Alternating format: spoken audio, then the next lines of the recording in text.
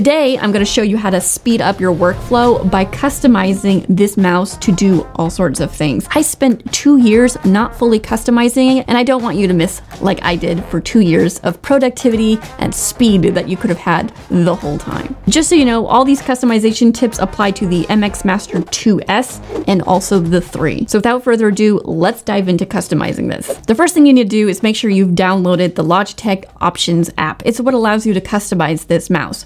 Once you've done that, we get to start customizing right away. Now you can choose to be super basic and have it just do one function per each button. So this button right here, I have it selected just to go back a page or go forward a page, or on this one, just be a horizontal scrolling. However, when we only put one customization per each button, we're really limiting the power of this mouse. And sadly, this is what I did for 2 years, was just have each button do only one thing. And while it was super helpful, I really wasn't able to unlock its true potential. So to unlock the fullest potential of this mouse, you're going to do this. Let's use the scroll wheel, for example. I'll go ahead and select it, and then we're going to find gesture button and select that. Then we're going to make sure customize is selected. Then we'll come over to customize, click that.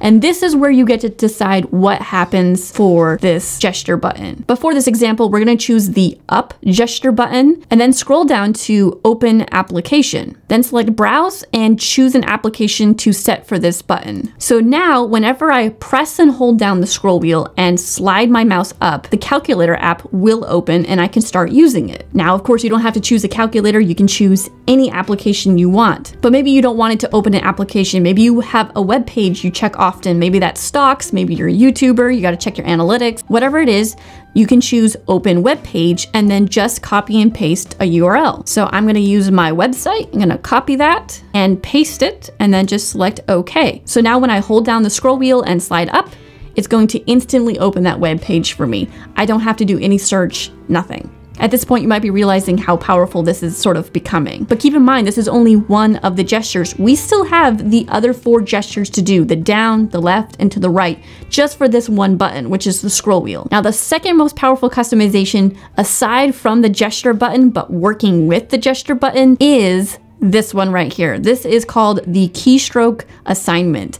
And you can tell it any keystroke assignment shortcut that you have. So a lot of systems come with shortcuts already, like most people know Command C is copy and then Command V is paste. So if that's something you do all the time, you can just have it be a gesture stroke now, and just as easy as moving your mouse around and you can copy and paste things. Now, I personally have mine set to Shift Command 4, which is the shortcut for a screen grab. And then I have my gesture right assigned as Shift Command 5, which is the screen recording shortcut. Now keep in mind, if we go back to the main page here, we still got all of the other buttons to customize. The only one we can't customize with gestures is this scroll wheel on the side. This is what you're limited to. And I usually keep it to horizontal scroll because I find that useful for video editing to scrub through my timeline. And speaking of editing, you can customize this mouse for individual applications. So right now we've been just applying this to all applications, but if we select all applications and add an application, we choose from all our applications that we have and we select the program we want to customize this mouse for. So I use Final Cut Pro and DaVinci Resolve for editing. So for Final Cut Pro, I have customizations for the mouse that are not the same when it's under all applications. For instance, this top button here I have set to a gesture button, which is customized so that when I switch left and right, I can swipe between my desktops. But if I swipe down, I copy, and if I swipe up, I paste. This makes it really easy to copy and paste titles or effects or things that I'm working on. So for another example, I have this top button here on the side set to a gesture button, and I don't actually have all of them customized out. I'm still working it out, but I have the swipe right as the shortcut for opening my scopes,